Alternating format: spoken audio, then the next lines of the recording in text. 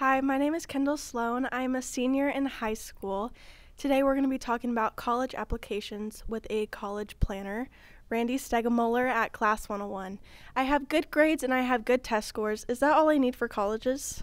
That's really important, right? Every school that you apply to, you're going to need to have good test scores and good grades.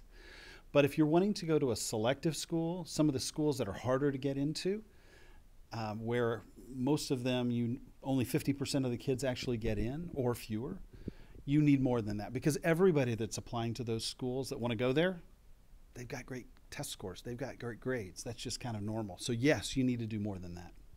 Now, how can I improve my odds in getting into these selective schools? Yeah, so there's several things you can do. There's a process called demonstrating interest. And literally, that's what it is. You can demonstrate interest in those schools. If you're not interested, I heard some admissions people say that they get these rogue applications because they don't know who they are, they never came to visit, they've not heard from them at all, they just apply.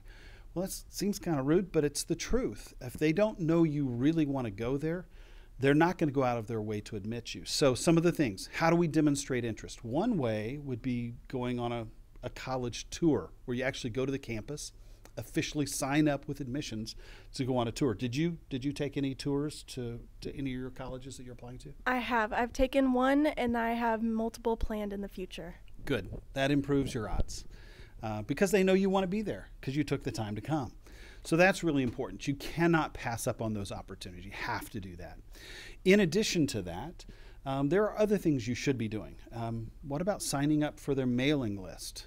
Making sure that you get their mailings. And when they send those things to you, actually going in and reading them.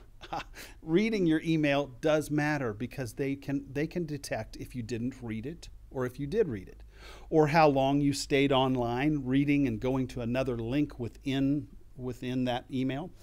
That's important. So make sure if it's a school you're really interested in, show interest by going in and reading that stuff. Another thing you might consider doing is, let's say you're interested in, what are you going to study in college? I'm doing business management and business marketing. Okay, so if I'm interested in business management or business marketing at a school, in the summer, I would like to go to that school and sign up for like a summer program in business. And they have them all the time, women in business, different things like that you could be part of.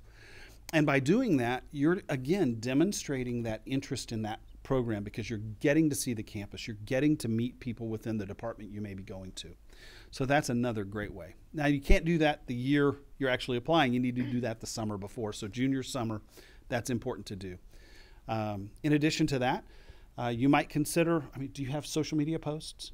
Too many. Yeah. You could actually, when you're on your tour on campus or at the marketing event, actually do a little post and copy the admissions department on it. So these are ways for them to know Kendall is really interested in coming to our school. Let's truly consider her.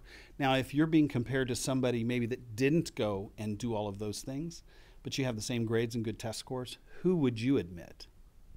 Probably the person who showed more interest. You, right? Mm. Absolutely. Yeah, so those are the ways. Demonstrated interest is really important. Now, some schools will say we don't look at demonstrated interest.